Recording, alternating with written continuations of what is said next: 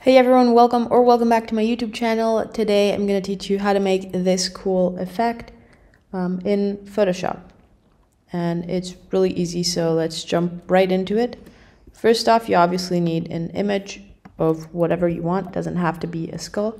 I'm going to rasterize the image because we need to fill up this black space behind it. So I'm just going to, with my rectangular marquee tool, just gonna hold down Shift to add to my selection, select all the part that I'm missing, then right click and select Content Aware Fill. Now this will automatically detect what kind of background it's going to fill and then fill it up for you. It usually does a pretty good job with these simple plain backgrounds.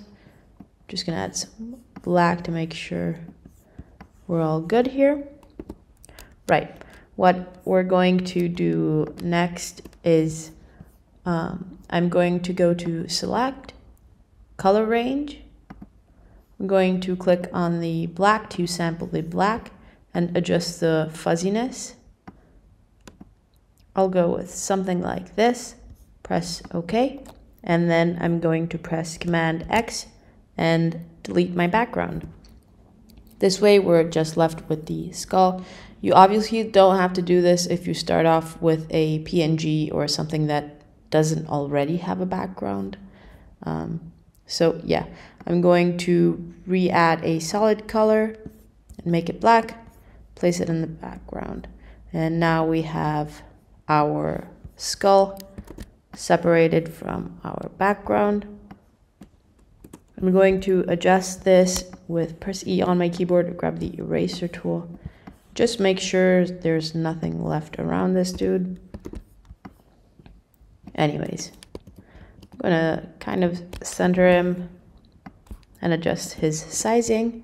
It's basically really simple. The only thing you have to do is just change the blending mode to something to dissolve, which will usually be under the normal one. And then what I like to do is grab the smudge tool. You can otherwise do it with any go to filter and any blur of these blurs. It'll obviously change depending on what effect you use, but I prefer the smudge tool for this type of things. I'm just gonna click, wiggle it around, drag it upwards, and as you can see, wherever I'm smudging, it'll leave this like really cool pixelated trail.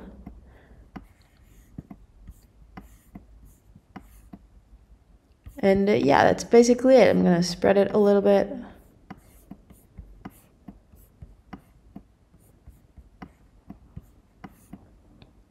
I feel it looks really cool. The last thing I usually do is go to the Adjustments tab and just click on Gradient Map. I'm going to add a gradient map over here. I'm going to use one of my freebie ones.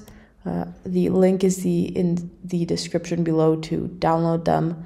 I've got a couple of free packs and some premium ones, but we're going to use one of these to get a cool gradient effect. I think this works good. You can also edit.